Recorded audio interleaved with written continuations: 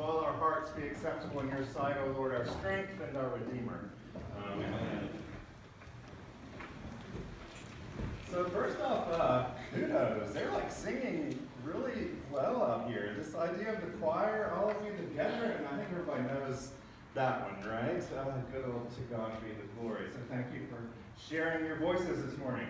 I had this idea, or this dream, or this vision that Abram and Nicodemus sit down for tea. I think it is an interesting concept to hear and think about what they might talk about. We get these readings this morning, which no preacher is really complaining about. We finally have something we can work with, and this is good. So this reading from Genesis is pretty short and to the point, huh? God says to Abram, go, and Abram goes. And Lot goes with him.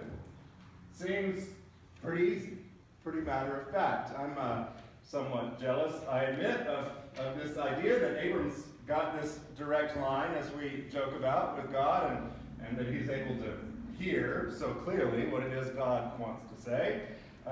It might be interesting if we add Abram's wife Sarai and Nicodemus's wife to this tea party we're going to have. You wonder what Sarai thought. Like, you've lost your mind. You know what it's going to be to pack up all this stuff and the kids, and where in the world are we going? Really? You just heard this voice? Because I need some more proof about this. But nonetheless, they go because we know what happens in the next chapters and what is ahead of them. It is this man who has got a really deep faith journey and relationship with God. That he is focused on that faith that is so strong. I admit I admire that from time to time. And then we have this other guy, Nicodemus, who goes to Jesus at night. Nicodemus is a Pharisee, which means he's supposedly got it together. He's a leader. He's got stuff. He's got enough wealth. He's got kids and a family and a job, as it were, and he studies.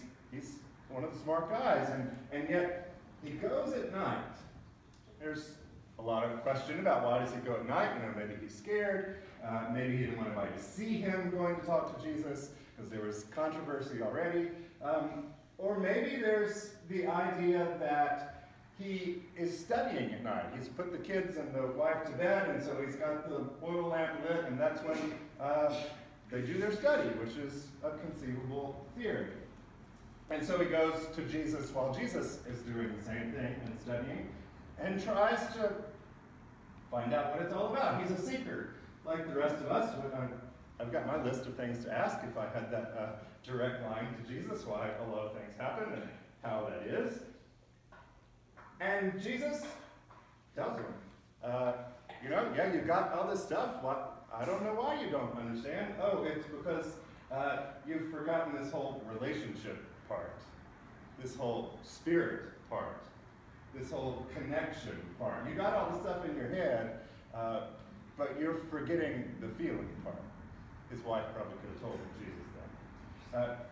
So I like these two guys together and what they had to share and learn from each other. And I read this story this week I'll share with you and keep unpacking this for us. There's this woman who, like Nicodemus, is trying to figure out the meaning of life. And so she starts asking people what that is.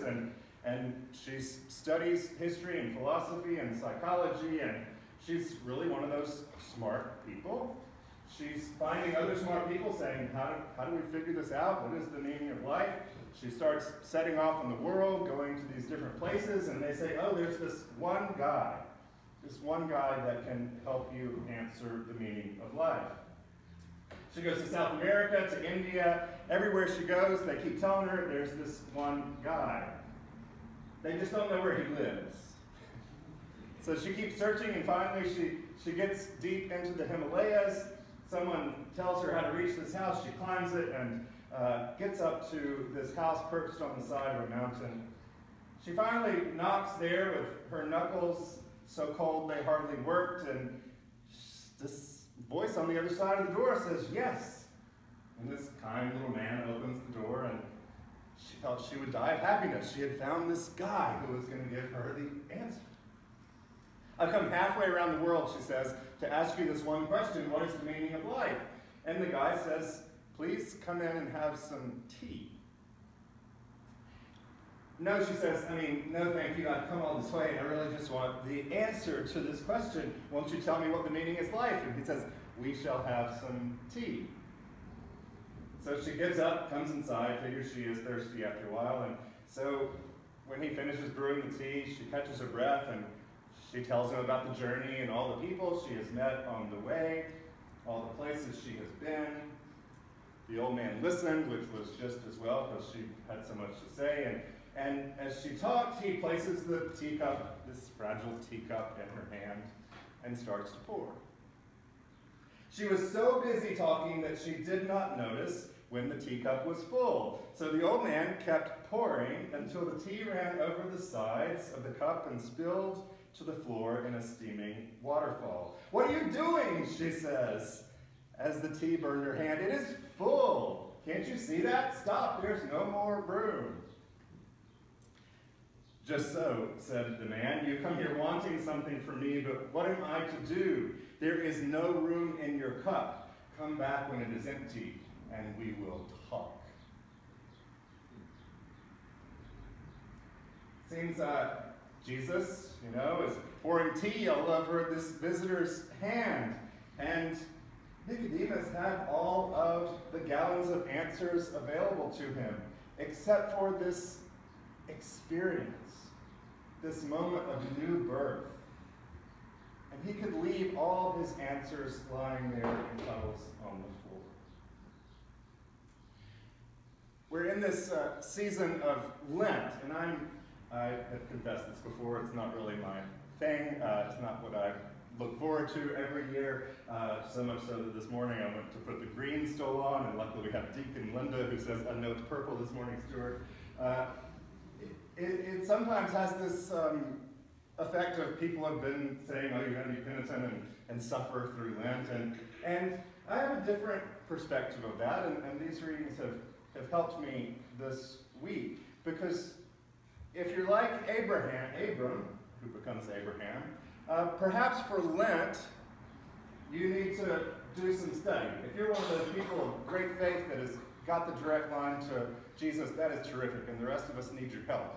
So during Lent, maybe that's your job, or maybe your job is to read up and study, and maybe that is your call for the season of Lent. Or maybe you are like Nicodemus, and too much in your head, and you need to let go of some of those things so that something else might fill it up, that you might be reborn anew by the Spirit, that you might experience Jesus in a different way. It is what God does in the cross. God comes and loves us and is in relationship with us. But God is also giving and sharing of that faith journey, always sacrificing so much that he loves us, that he dies on the cross for us. But then there is the relationship with one another that we are called to, and our differences, to explain what all this means for us.